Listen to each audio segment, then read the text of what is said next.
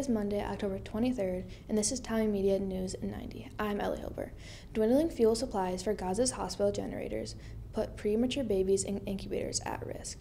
These fuel damages are due to the Israel blockade of Gaza. At least 7 of the almost 30 hospitals have been forced to shut down.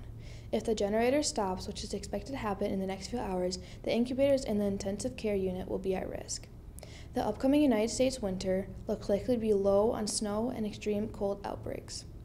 Federal forecasters predict the north to get warmer than normal and the south wetter and stormier.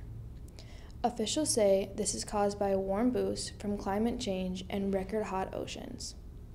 The warmth will likely turn some storms that would have dumped snow into rain in the nation's northern tier.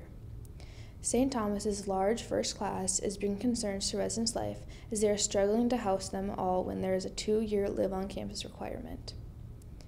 St. Thomas's D1 transition, growth in size, growth in campus footprint, and the development of buildings around campus have created this demand.